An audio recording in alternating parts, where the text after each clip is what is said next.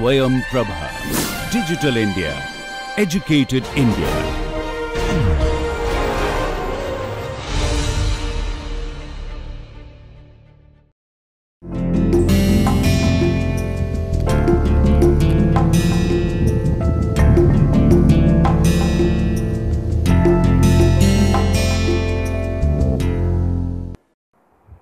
So, in the last lecture we just started discussing on mixed potential theory, and this lecture is lecture number 38.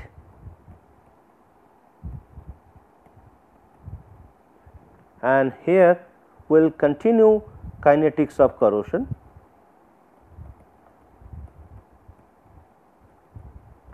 And now our discussion mode would be mixed potential theory.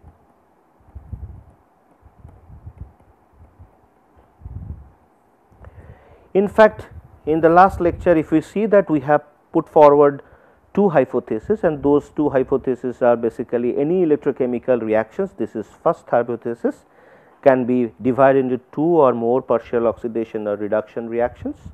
And the second hypothesis says that because of this process, that means more partial oxidation and one or two or more partial oxidation and reduction reactions, the electrode will achieve a mixed potential which is attained due to these partial reactions definitely, and there should be no net accumulation of charges, and this no net accumulation of charge would basically indicate the laws of conservation of charge, and that time IA should be equal to IC, and that IA equal to IC means there is, for example, a metal when it is electrically isolated, and then there should be no current flow. In fact, if I try to look at this particular example where zinc is immersed in HCl, so actually there is no net current flow in the zinc, rather when this mixed potential is achieved, IA equal to IC, and that also indicates I corrosion, because at this rate the corrosion will take place, and that also corresponds to a mixed potential which is also called E-core, since zinc is acting as that electrode, and on top you have cathodic as well as anodic reaction, zinc minus 2E equal to zinc plus plus and H plus 2E equal to H2. So, this leads to one redox reaction which is zinc plus 2H plus zinc equal to zinc plus plus plus H2. So, and this electrode would achieve unique mixed potential which is not same as the potential for zinc plus plus, that is single redox reaction, this half cell reaction, they would also have their reversible potential to begin with, and this potential is not the same as that particular begin with the potential where from it has began to shift from that potential to this E-core due to this combined reactions. So, now we see that the concept of I-core and E-core. Now, let us try to understand this mixed potential theory and kinetic reaction, kinetic equations rather, in the form of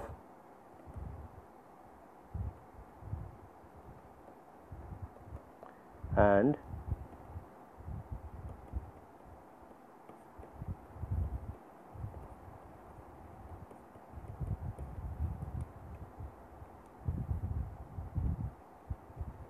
Imax. These two equations, if we combine them, we would see that it leads to modern electrode kinetics theory, kinetics effects rather, electrode kinetics theory or effect. So, it would lead to modern electrode kinetics theory. So, this combination of these two. Now, to begin with, when we have this situation, let us say that for zinc it would have a potential E0 which is minus 0.76 volt, and at that time I have zinc plus 2E equal to zinc. For this reduction reaction is actually happening in the standard state. Let us assume that in the beginning it has zinc ions, and then we have this potential to achieve, which is the equilibrium potential. So, at that potential I have I0, which is exchange current density. Of course, it is on zinc surface, and zinc plus zinc has got some value. It's, let us say its value is around 10 to the power minus 7 ampere per centimeter square to begin with. Now, similarly, if I consider hydrogen electrode which is forming on zinc surface. So, hydrogen electrode, the standard hydrogen electrode what we have seen before, it is basically platinum electrode or platina electrode is used, but on zinc surface we can also constitute an hydrogen electrode, and that time I have E0 to be 0 volt and I0 of hydrogen exchange current density, which is actually on the zinc surface, would be, let us say, some value around 10 to the power minus 11 ampere per centimeter square. If I try to plot them on log I versus potential axis, let us say this is my zinc potential, which is 0.76 minus volt, which is equivalent to E0, and this is my E0 for volt for hydrogen. Now, exchange current density of hydrogen on zinc surface, I0 zinc H2, and exchange current density on zinc surface for zinc reaction. So, this is I0 zinc, I simply put zinc without putting that zinc plus slash zinc because it is taking little bit of space. This is the situation in the beginning to begin with.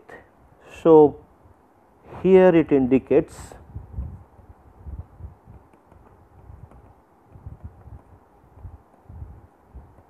H2, this is non-corroding reversible situation at this point. Here also this is zinc plus 2E equal to zinc, this is non-corroding and reversible condition. And this was the potential in the beginning for both these half cell reactions, because we have to consider these two half cell reactions. This is oxidation and this is reduction. These are basically two half cell reactions, and to begin with we have assumed that they are starting from the standard potential. Now, for both the cases, for hydrogen and zinc, let us say, let us draw that this is for hydrogen, this is for zinc. If I try to see over voltage as a function of log I, this is, let us say, 0, over voltage equal to 0, which is actually indicating E0 to be 0 volt, and here neta equal to 0, this is indicating 0, which is actually indicating E0 for E0 equal to minus 0.76 volt for zinc. They would have their own cathodic and anodic polarization plot, and let us say that we are in the activation polarization regime, that means in the low current region, because concentration polarization starts at a very high current density. So, if I consider the activation polarization for hydrogen reactions, it also has its own cathodic and anodic reactions. So, this is cathodic part, anodic part for hydrogen. So, this is 2 hydrogen equal to 2H plus 2E, and this is cathodic part H2, and in case of zinc this is anodic part, which is zinc minus 2E equal to zinc, and this is cathodic part, zinc plus 2E equal to zinc. So, they have their own cathodic as well as anodic Tafel plots. I would say that this equation neta equal to beta log I by I0. According to these equations, they have their own plots. But since their potential is far off, one is at 0 and another one is minus 0.76. As per this mixed potential theory, if I look at that mixed potential theory, it says that the mixed potential of electrode will be achieved due to partial reactions. Now, there are two different potentials, so they must achieve some potential which is in between these two potential, and that is unique for this particular situation. How can they achieve? That can only be achieved, for example, if it goes anodic side and if it goes cathodic side, they cannot achieve a single unique potential because their potentials are basically moving away from each other. So, the only way they can achieve a mixed potential by moving this one on the anodic side and this one on the cathodic, then only they can reach unique potential. And when they would like to do that, so that means they would follow their own anodic polarization plot and cathodic polarization plot as per these equations. So, in this case, in case of zinc case, this polarization would follow according to this line, and here the polarization of hydrogen reaction would follow this line. So, now they will meet somewhere here. Once they meet somewhere here, you see that the potential is E chord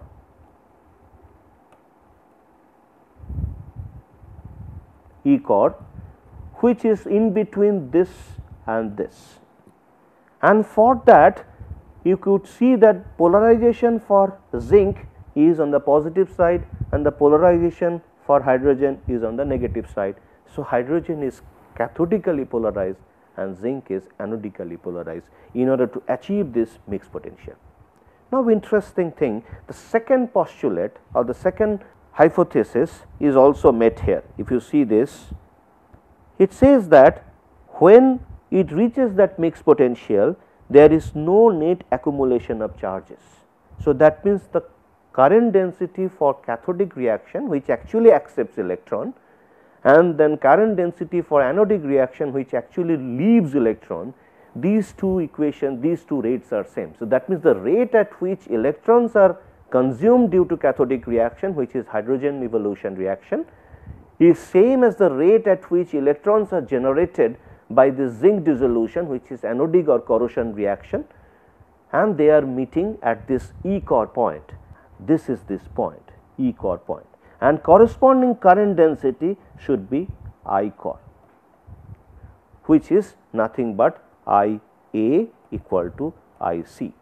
And whenever we have this situation, there is whatever electrons are generated are basically consumed. So, there is no net accumulation of charges for this electrically isolated zinc piece in HCl medium.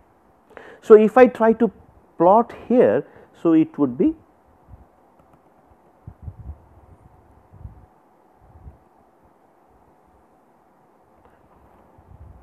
so this is E chord and this is I chord. This is the crux of mixed potential theory. So, this potential is called mixed potential, and the system would like to stay here, and the corrosion of zinc would take place as per the rate decided by this I chord. Now, how do I get this I chord and E chord experimentally? Now, whenever this zinc block is immersed in HCl medium, after some time it will try to achieve this, because these rates are going at a different, this I chord and this IA as well as IC, they are actually taking time, because finally it has to reach to this constant rate and then there will be no net current flow in the system. So, the system, this zinc would remain at this potential. So, if I try to measure this potential of zinc without sending any current through that particular zinc plate by a standard hydrogen electrode, so that means if we have this zinc HCl medium and then I connect it to hydrogen, standard hydrogen electrode,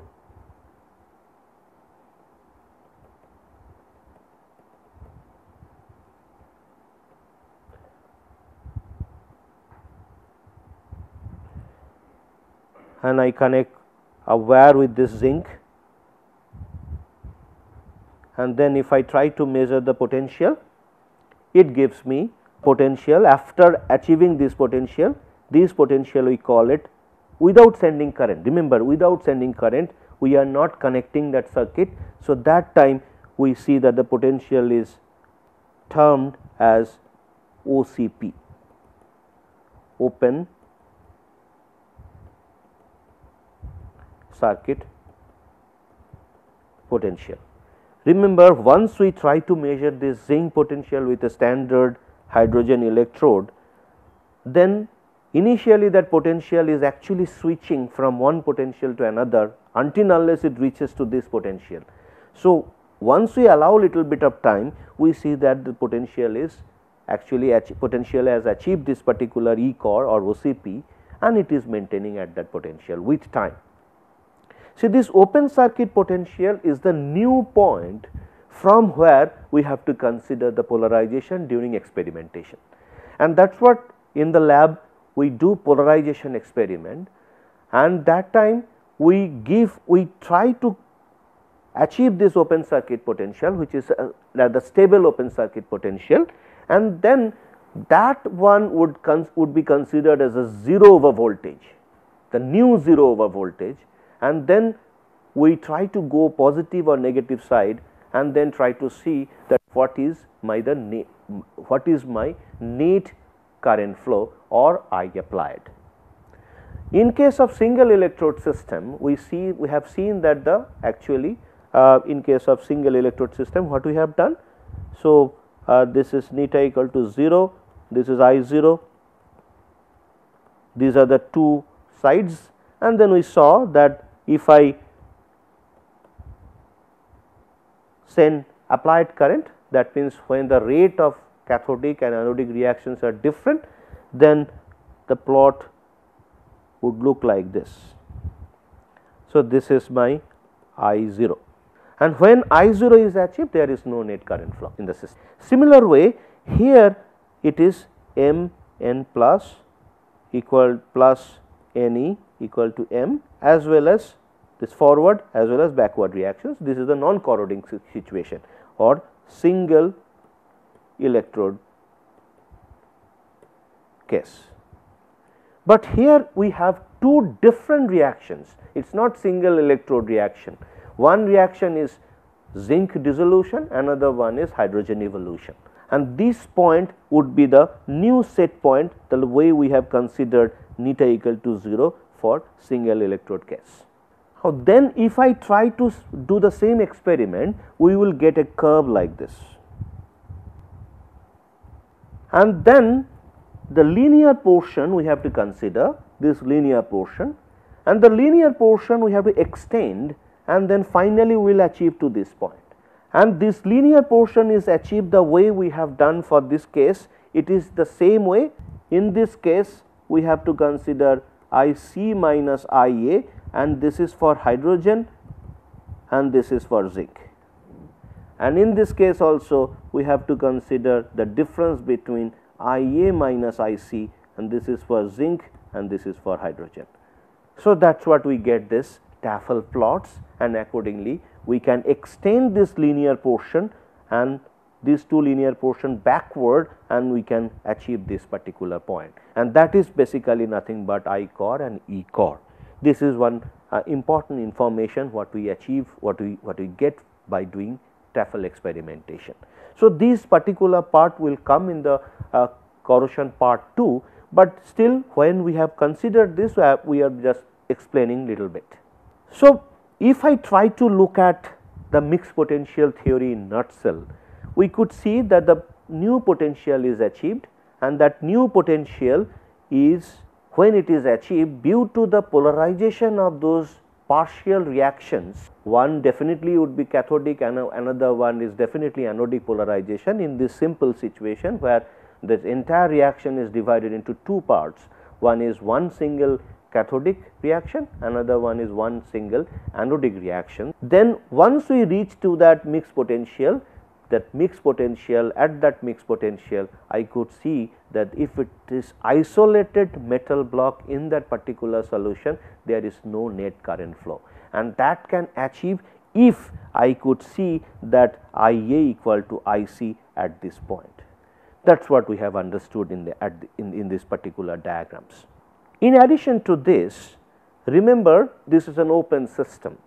If it is an open system, so since this is open system, the hydrogen bubbles are forming and they are actually going out. Now, if we have it in a closed system, definitely this reaction would arrive at equilibrium.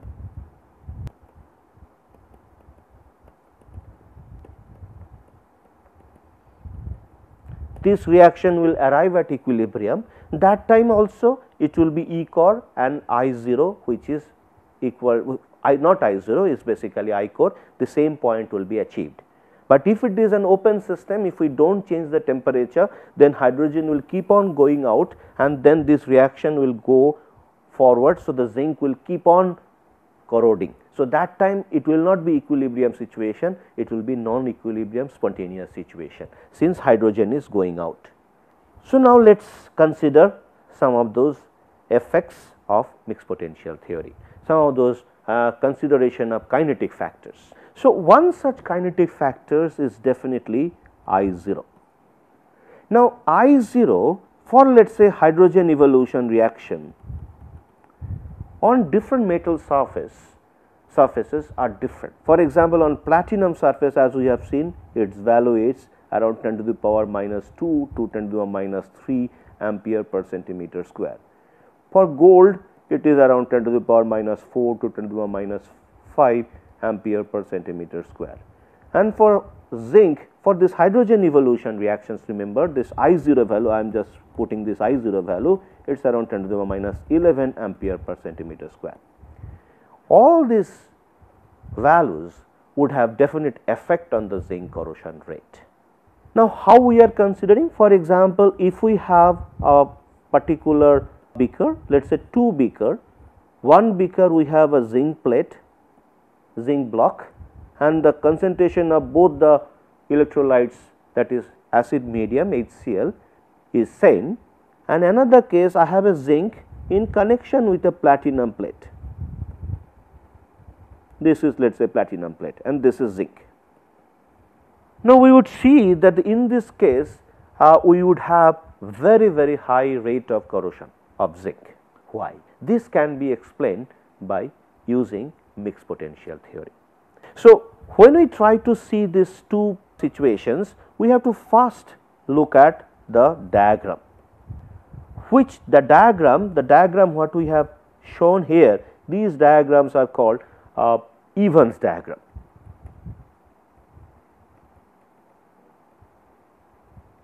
So, these Evans diagram are basically not considering the practical diagram, which is I applied versus potential or potential versus I applied. This is basically potential versus log I as per this polarization or the Tafel equation. We will not consider there this what happens if we go on positive side or negative side and what would be the variation of I applied. So, that case we have to again consider this. For zinc, this is E0 zinc and this is I0 zinc on zinc surface, and then we have E0 for hydrogen, which is 0, this is minus 0.76 volt, and then we could see that this is my I0 of hydrogen reaction on zinc surface, and accordingly we are achieving the mixed potential theory as per the theory. This is the potential what we would achieve. This is the mixed potential, which is E core, and this is I core, isn't it? So, that is what we have seen. Of course, it will have its own anodic over voltage also, but since as per the discussion what we have seen that it will go to negative side and this will go to positive side, isn't it? Now, if we have another reaction, this in this case, this is the situation, this diagram, this Evans diagram is indicating this situation. Now, in this situation it will be a little complicated, and if I have understood this mixed potential theory, it can be analyzed very easily, but we will take it up in our next lecture, and let us stop here. Thank you very much, and wait for the next lecture where we will talk about this effect of increase in exchange current density for a particular cathodic reaction by changing the metal surface, and then its effect on corrosion of metal. Let us stop it. Thank you.